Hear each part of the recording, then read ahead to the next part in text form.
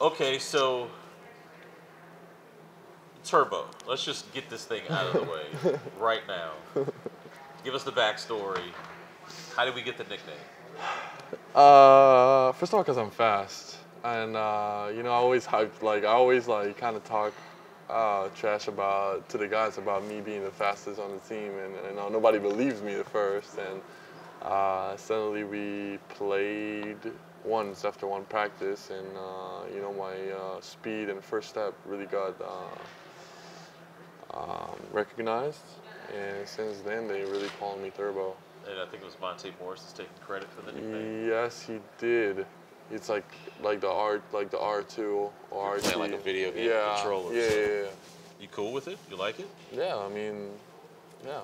It's a cool It's nickname. it's a positive nickname. You notice that how like as soon as something happens today in 2023, it like whatever the kids say it goes viral or whatever. Oh, it's Did crazy. you notice that nickname just instantly? Crazy, everywhere. When did you notice? When did you notice it on social media? So after they post about first of all when I did that, that's when it went like viral. That's when it went like Turbo, and then Kuz tweets, and then KP's tweeting too, and like you know my teammates just hyping it up. It's just everybody just started walking with it. I want to go back to San Antonio. Yeah. The significance of that game, not only for you but for the team. It's like the first time we won there in like 22 years. Yeah. Did you know that before the game? Yes, because last year, like the year before my second year, they had a presentation of like pregame, like we do in film before the game, and they gave a date, January 3rd, 1999, and I look at this date and like this, and the coach asked like, "Is that date reminds you anything?" Then I look at it and I was like, "Damn, that's my birthday." Like, but I want to say it's my birthday, but I don't want to sound stupid, you know? Like, be like, oh, that's my birthday, and like, what it has to do with the game, you know? Right. And then, yeah, I said my birthday, and then he said, yeah, that's right, it's Deni's birthday. That's the last time we won in San Antonio. So since then, it kind of stuck in my head. Yeah. So is that why you had a career night? Oh, I don't know. Is all of that great. kind of like morphed into? You can say that, but it felt great, you know? It felt like kind of like a circle closed. Yeah. Things. All right, so, I mean, you were terrific in that game, though. Like what was different in that game as opposed to maybe really any other game you played? I mean, just being aggressive and like getting in a rhythm. I feel like I'm way more aggressive. I feel like my teammates are trusting me more, and I feel like I belong, and I know I can play in a high level. It's just like now it's just being consistent and adding things to your game, and like teams are gonna start scouting you and know, oh, he's driving like that. He's really physical, so okay, be able to change direction, be able to stop and have floaters around. And those stuff is something you build with the time. Yeah. And I'm aware of it, but like I'm having fun as it lasts, or it's gonna continue. I'm having fun until you gotta add some stuff. Was it hard to see Rui leave? I mean, I know it's like the business of basketball. He's a teammate of yours, but Yeah. Tommy even said afterwards, this deal was made to allow you to kind of expand your game. I mean, how do you deal with something like that where you kind of lose a teammate, but it actually benefited you in the long run? Listen, I'm a type of guy that grew up like in Europe, like you're like have a family oriented, like you really respect your teammates, you really treat them like you meet friends, and it's different over there because it's a business, but it's less of a business, like no trades and stuff. So here it's like business, which is crazy to me because you're meeting friends, you're meeting guys, you're meeting every day, and suddenly they're gone. And but in the end of the day, like me and Rui got along. He's a great dude. We had fun while he was here. Have you noticed a difference in the kind of the way you've played since that trade? I feel like the trade was the kind of like a set time since I played like that. But I think I also had some switch in my head too, like being more aggressive and like there was some conversation that I had that I'm not going to mention the names and what we talked about in the team that kind of triggered me and made me take some things personal, and since then I kind of I kind of changed the mindset. So I want to ask you about your relationship with Porzingis. Describe just kind of like your relationship. I waited for like a European guy that had the same steps as I took as a young kid, and you know, we like, you can say like not a similar personality, but we both like kind of grew up and like we think like the same sometimes, and like it's just you never know how you connect with people so good. So I'm just glad I have him. Like, he helps me out a lot, and he makes me have fun this year with a lot of situations. So you know, whether going to restaurants or. When did it start? Did it start in Japan? Did it start? I don't know. I can't really say something. It started like we had the like good relationship even like last year kind of, but it just grew with the time, and as more we like the more we hanged out, the more it grew, and it's like always.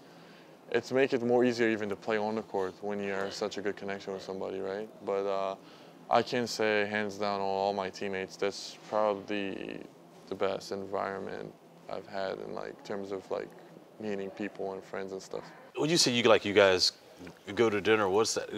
What do you guys like talk about? You know, being in the States, what's it like being in your We're just laughing about a lot of like sometimes maybe situations or things that happen, you know, in the game or you know in the team.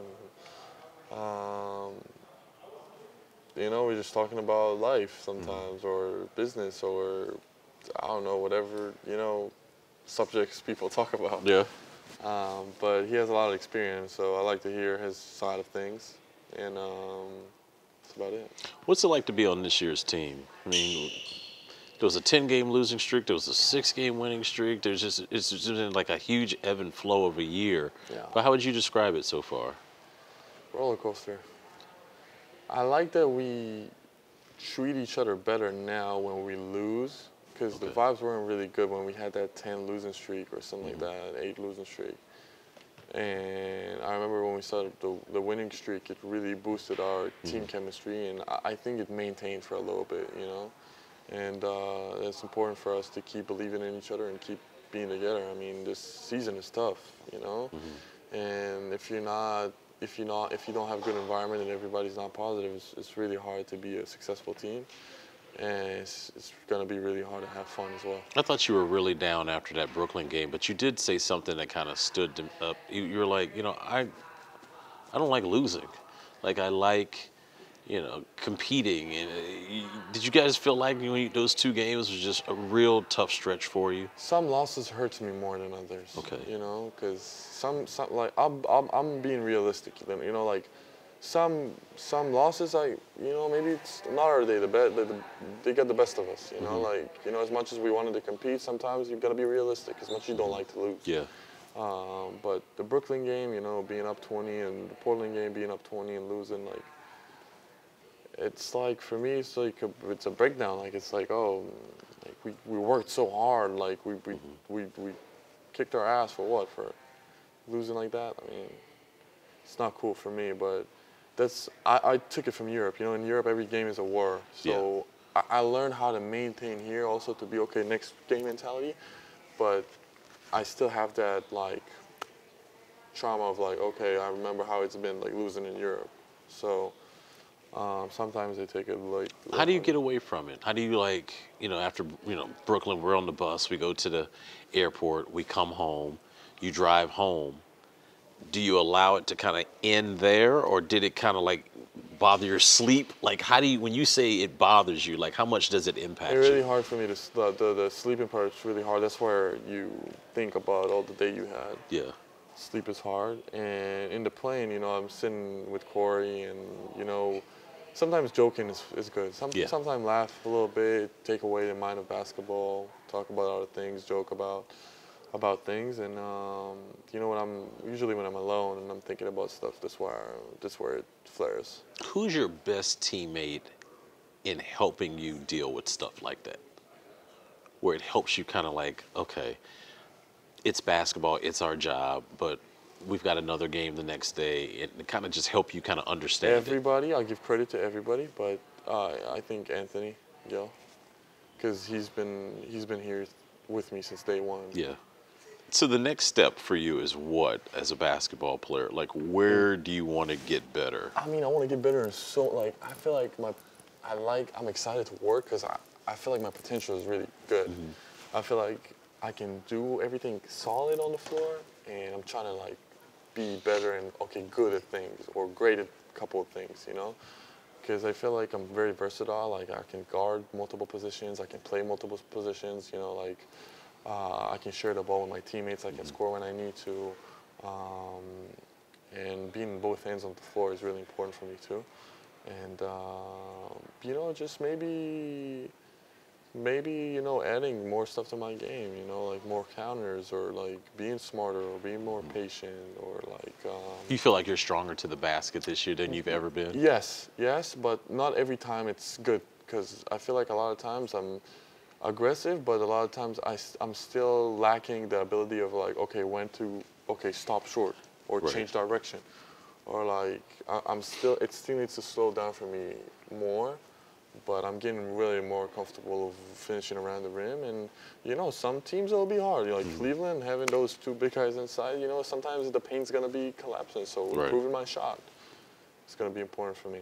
When you take the ball off the rim and you push it, it seems like you play with so much joy when you can get the rebound and just go down on the other end. What's that like for you? I feel like I'm in an open world. I feel like I can do so many things. And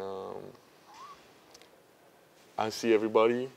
And, you know, when I go to the rim, I see my teammates on the right or left. And if I feel like there's a small guy inside, I'd rather take the layup. Right. But if they're open, I'm going to always hit them. And just create action, you know, create something. You know, a lot of times I feel like our offense is like a little stuck. And that's why a lot of times I go up, set screens or go or like flip the screen or, you know, trying to make some, like trying to, you know, create some movement. And I think I'm doing a better job of that. When you came to this country, you were like, I just want to kind of experience it all and just kind of just figure out what's new here. You've been here for a while now. What's it like now being in the States and going to these cities and seeing Avdija jerseys? Like when we go to New York or Miami, like what's that like for you now? It's the best. I mean, the support I get, the people that support me is amazing. I can't ask for any better. My friends send me on the 5th Avenue NBA store, like they got, you know, the All-Stars there, and they got my jersey too, and I was like, damn, I'm surprised. I was like, you know, so that means your effect on a city, especially like a great city like New York. It's not even New York, everywhere I go, there's support, but it's just, it shows you the amount of love you're getting. So, yeah, you know, I love them back as well. We had Jewish Heritage Night, and you and I spoke to the fans, and they just kept coming in and just poured. Remember, we were like talking, and we were almost done, and they were still coming in like that. That's the Israeli mentality, you know, like just. They just show you just so much love, and you pour it right back. How important is it for you to give back to your country? It's really important for me, and I am creating a foundation. I'm working about I'm planning a lot of stuff to do for Israel, and for the community there, and. The more I can show love, support to my fan base, everybody, like, the better I feel. So. Thanks, Turbo. You're welcome. 𝗙𝗢𝗄𝗧𝗓𝗏. Toda. Pleasure, man.